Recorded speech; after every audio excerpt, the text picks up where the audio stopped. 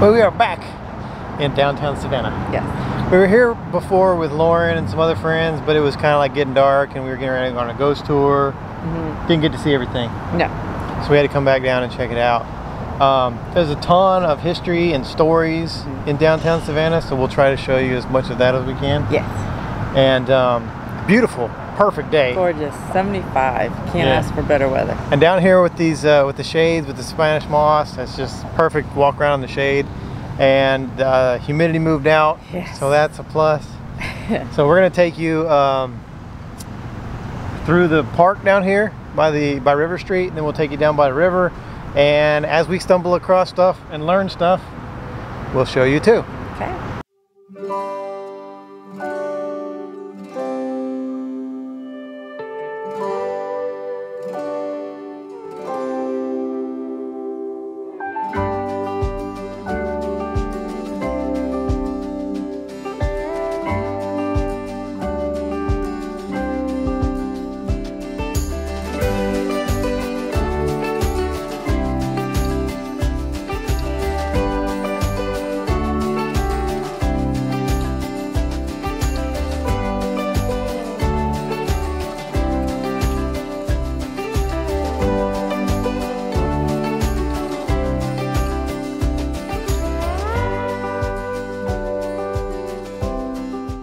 Look how steep these stairs are. Yeah.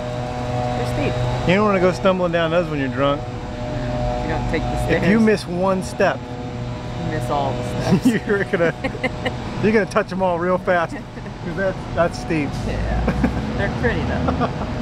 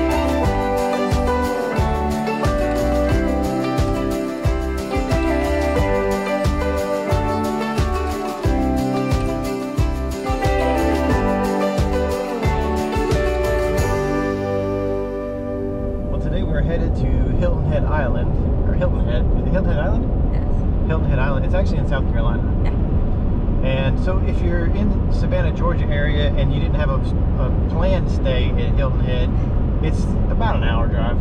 Well, it's really only 45 minutes, but we're going a little out of way to link up with friends. So we're going to link up with them, and then we're going to get in their vehicle and go to Hilton Head because they were a little bit outside of Savannah and we were closer to downtown Savannah.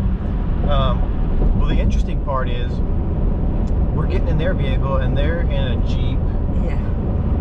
They took the tops off last night. Yes, because it's going to be a gorgeous day. However, it is currently 63 degrees. It hasn't warmed up as early as it normally does. So it's going to be a windy, cold drive for the last probably 20-25 minutes. Yes. Once we get there, we'll get to walking around, and then it's supposed to be like sunny and 75. It's supposed to be awesome. Be gorgeous. So good day to be in a Jeep without the top. Yeah. Later. Yeah. I don't know what we're gonna get into. I know we're in for a cold Jeep ride, and then I guess very touristy down there, and it's Saturday, so the parking is going to be an issue. That's why we decided to take one vehicle and take their vehicle because ours is ginormous, harder to park, and definitely hard to park two vehicles close together. So just take the one, and so I don't know what we're getting into, but we'll take you along with us and see what we get into. Well, now we're at the Coastal Discovery Museum. Yes. On Hilton Head. Honeyhorn? At Honeyhorn. At Honeyhorn? Yeah. Very cool out here. It is very cool. You can see that it's just, everything out here is just beautiful. It's gorgeous. And there's a bunch of cool stuff to see out here. Butterflies and swamps. Some of it we didn't get to see because they're setting up for a wedding. Yeah. So cut off half the trail. So if you're out here, you got to see it and go see the rest of it and let us know how it is, because we didn't get to go through that part of it. Yeah, there's a dragonfly pond, beehives, Cemetery. the cemetery, of course, and the horse stables and all that. Yeah, we did get to go through the museum. It's open. Yes. We did get to go out to the swamps area. We and went the out. butterfly habitat. So there is a lot of it that is open and very interesting stuff. There's some actual animals inside to see. So and the history of this part of the island. It's pretty cool. And the best part of it is, it's free. Our fave. Yeah. So we'll show you that. Here we go. Alrighty.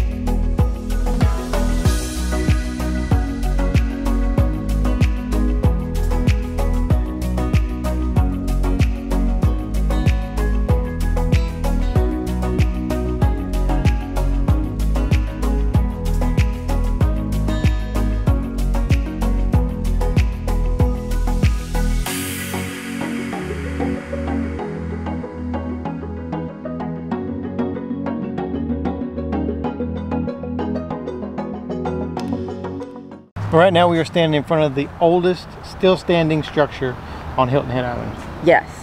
Which it happens to be a tomb. Yeah, lucky us. And it's actually the tomb of Baynard, who we just left the ruins. Yeah. Didn't do a lot of videoing out there because there wasn't a lot, but we'll throw up some pictures overlaying while we're talking here for a second. But this is the site of a lot of Revolutionary War soldiers. Yeah. Some of them were pretty famous. A lot of militia. From South Carolina. Militia. And it's so old out here that even like some of the tombstones are like grown into trees. Yes, it's so creepy. The ironed in gate works is just kind of falling apart. And it's just really creepy here. Yeah, well, I didn't look at every stone. Not all of them were legible anyway. But in the Kirk family area, I mean, it's as old as 1810. Yeah. As a death. It was an infant, but 1810. A long time ago. Yeah. Yeah. And so crazy. This is the Zion Historical Cemetery. In case you are out at Hilton Head and you want to stop by, that's the actual name of the place. Yeah, it's right off the main road too. And it's a very small cemetery.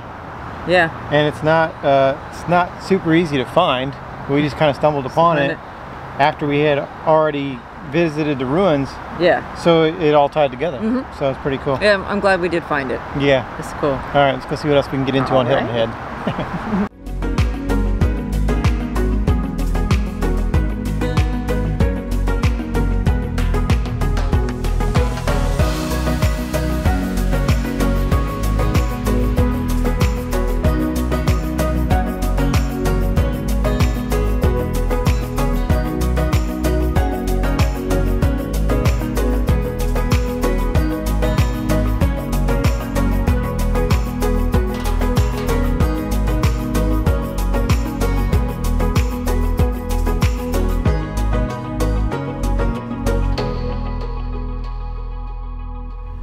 Well, now we are at the old Fort Jackson, which is crazy because we just came from the real Fort Jackson in South Carolina. Now we're at the old Fort Jackson in Georgia.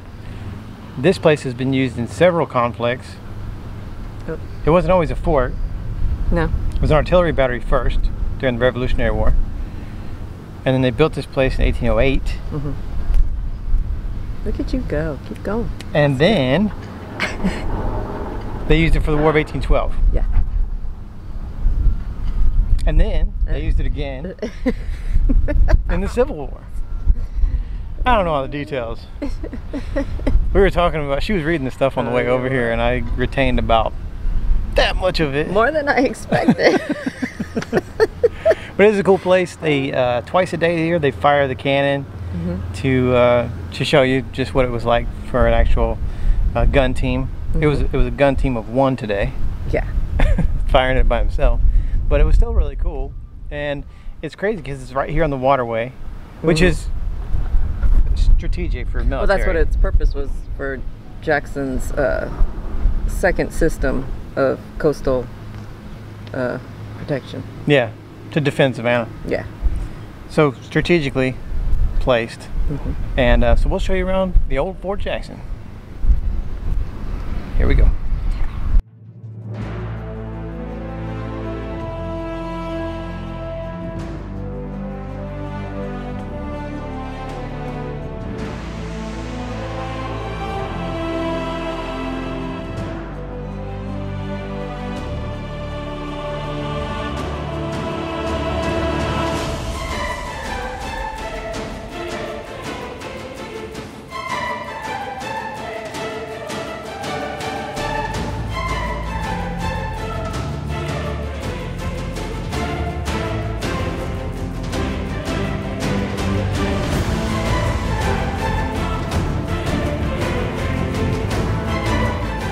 About to fire the cannon.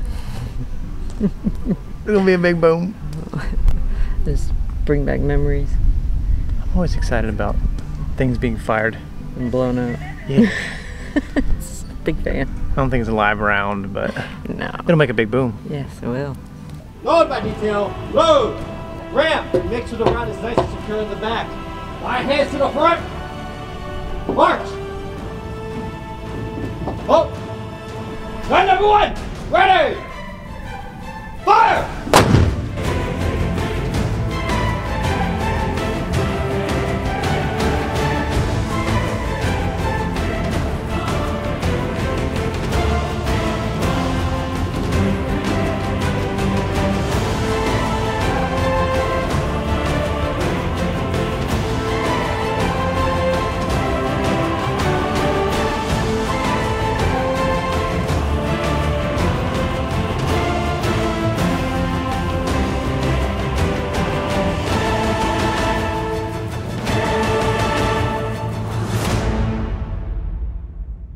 That was a long 2 weeks. It was an exhausting 2 weeks. Fun, but exhausting. We jammed so much stuff. Yeah. Into those 2 weeks, it was ridiculous. Probably our busiest 2 weeks since we've been on the road. Since we hit the road, yeah. Yeah, absolutely. Because we just had so much going on. When we first got there, it was kind of slow for the first day. Yeah. And then Lauren came to visit, brought her boyfriend. Had a little trouble getting him on post, but the place we were staying at is really cool. It's on Hunter Army Airfield. It's Lots Island RV Park, and we had like the best spot. We did have the best spot. Wide open out in front of us. The deer would come and hang out in the evenings. I miss seeing deer. And you attempted to go and throw them food and just scared the crap out of them. I did scare them. So that's. I figured at a campground they're used to people. They were not. So you could come out of the RV and you could look at them, but you could not approach. That's it, though. Yeah. One false step and they were gone. So they were gone. But it was really cool because Scout got to hang out and see the deer out the back window almost every night. So he was intrigued. Yes. At the deer. He was fascinated. So that was really cool. And we had another first that we had never seen before. When we were at the old Fort Jackson, we saw an American bald eagle. Yeah. The first time they've ever seen one in the wild. Yeah. Just and we've seen them overhead. We've seen them in zoos. And I wasn't really paying attention. I was filming. Yeah. And you were like, I think that's an eagle because you saw the white head. I saw his head, yeah. And then so I got out the other camera and was able to zoom in and get a couple of pictures. And it's really cool. He sat in the tree for forever, just sitting there hanging out right there at the bay there. And we got to meet some old friends. Yep. That when we hadn't seen April in how long? 12 or 13 years. It's been a long going time. On 13 years. Yes, we got to hang out with April. We got to see Ken and Shelly again. Yes. We saw them about this time last year in Oklahoma City. Yeah, it was about this Went to time. the basketball game with them, hung out with them. We got to meet back up with them again. We got to meet their kids. Their sons, yeah. This time, and we got to play some disc golf. Yes. On a very interesting course for me. Yeah, and you tried your very best Mm-hmm. to lose some discs. Yes, I did. And then, so to wrap up the whole deal, we got ice cream. That wraps up the whole deal. Well, that was one of the last things we did. The last night we hung out with April and Christy, we got, and it was a different kind of ice cream. That's why I mentioned it, because it was made out of the liquid nitrogen. Yeah, nitro ice cream. Well, I think they take like the cream and the flavorings and the toppings and they put it all in there, and then they hit it with it with nitro. Yeah, and then they just scrape Keep it. Scraping and mix So it's like a one big Dippin' Dot. Yeah, pretty much, because it's exactly what Dippin' Dots are, but just not in dot form. Yeah, it's like it's just one big clump of. Yeah, it was big. The same texture as Dippin' Dot. Yeah. But yeah, since it's not like little bitty dots, it doesn't like stick all to your tongue. Yeah. It's just like it's got that weird. Yeah. But it was cool to get to watch them make it. Yeah. Never seen them make it before. Yeah, and there was so much from both of these weeks that we didn't even get to put it all in both videos. Yeah. There were some things that we didn't get to include, so we will put those on our Patreon page in a couple of weeks. And so if you want to see what else we did in Savannah that we weren't able to put on these videos, go over and find us on Patreon. We'll leave a link in the description below so you can find us over there. What was your favorite part? I know there's so much, but what was your favorite part? I would say one of my favorite moments or times was the weekend Lauren and Aaron were with us, because we were with Christy and April, and we did the ghost tour. I was going to say the exact same thing. That's our first ghost tour, so that was fun. It was really all got to do it together. It was their Christy and April's first time too. Yeah, and they lived there. Yeah. Yeah. Most people don't do everything their city offers until somebody comes and visits. That's true. My favorite part by far was the ghost tour, and if you didn't see that, it's in last week's video, so we'll put a link up here so you can go and look at that. But did it kind of like in a creepy B-roll kind of way. So if you're in Savannah, don't just watch our ghost tour and think that you got the full experience, because they were telling so many great stories and all kinds of cool, interesting facts about Savannah. There's different ghost tours. Yeah. There's a bunch of different ones that will see different things. Not each tour doesn't show the same stuff, so you can't go, oh, I'll just pick one because you see the same. Each company has their own version of what they show you. Some are walking. We chose the trolley because we didn't want to have to walk all over downtown Savannah after spending the whole day walking Savannah. Yeah. But I liked the trolley one. I thought that was cool. Yeah, and our other friends who we met up with, Hollywood and Rizzo, they said that they have been on the ghost tour several times, and it's different every time. Different every time, yeah. So it kind of depends on probably the tour guide that you get, on what kind of information that they know, and again, whether you go on the trolley or the walking or there's a hearse one. Yes, there is a hearse one, which you was can tempting. ride a hearse. Yeah. So there's all kinds of cool stuff, and really Savannah is one of the most haunted cities in the United States. So it's almost a must when you come to Savannah is to go learn about the paranormal activity. Yeah. Yeah. Lots of things have been filmed there. Yeah. Like the reality paranormal people shows. They've come to Savannah. As beautiful as Savannah is in the day, it is equally creepy at night. Yes. Beautiful creepy. Yeah. I can't get enough beautiful creepy. I loved it. If you had just like a little fog. Oh yeah, that would roll in. That'd be awesome. That would have done me in. Yeah. We really enjoyed our time in Savannah. We hope that you enjoyed hanging out with us in Savannah and over at Hilton Head for a weekend. And like we do at the end of all of our videos, we're going to honor a fallen hero. We appreciate you watching, and we will see you next time. Bye. Bye.